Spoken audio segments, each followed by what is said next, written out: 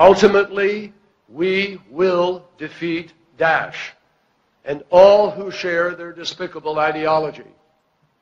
And we are on the course to do so. Ladies and gentlemen, welcome aboard. It's Gimme 5 time. Daesh. Daesh means ISIS.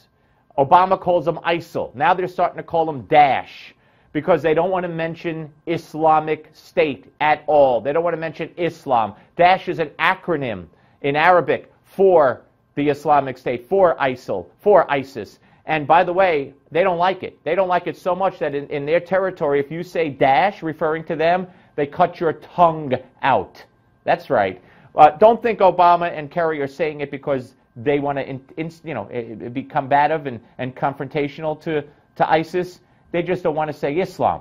That's why they're doing it, because we know ISIS has nothing to do with Islam whatsoever. Now, Kerry also said that we are not in a clash of civilizations. That is bull.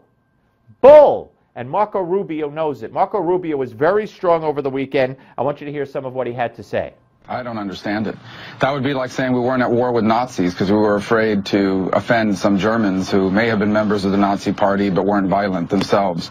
We are at war with radical Islam, with an interpretation of Islam by a significant number of people around the world who they believe now justifies them in killing those who don't agree with their ideology. This is a clash of civilizations.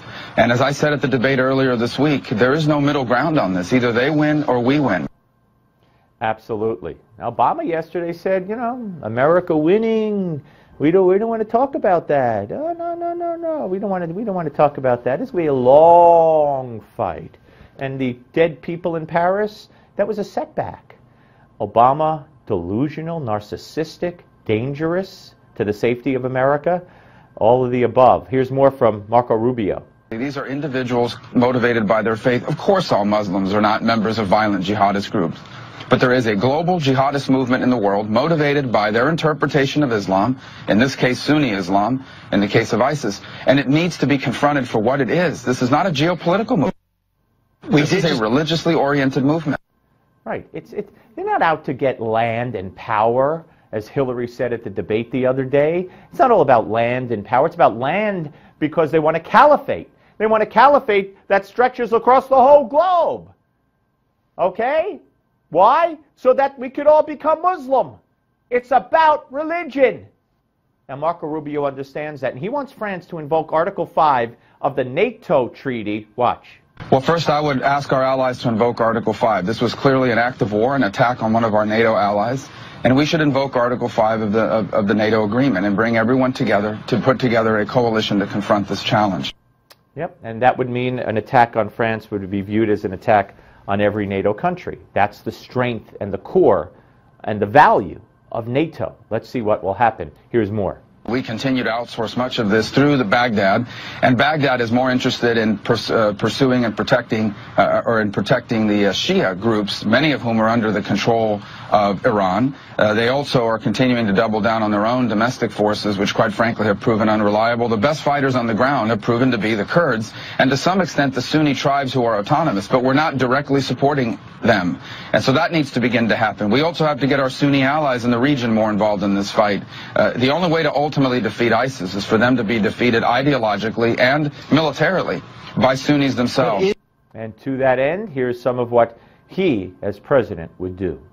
Well, there will have to be a significant American engagement, and that is why we should work more closely with our allies in the region, for example, to station American air support closer to the fight. Right now, we're conducting a lot of these airstrikes off of aircraft carriers.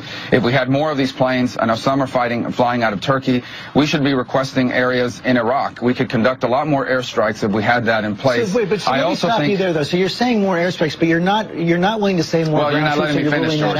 Okay, go ahead.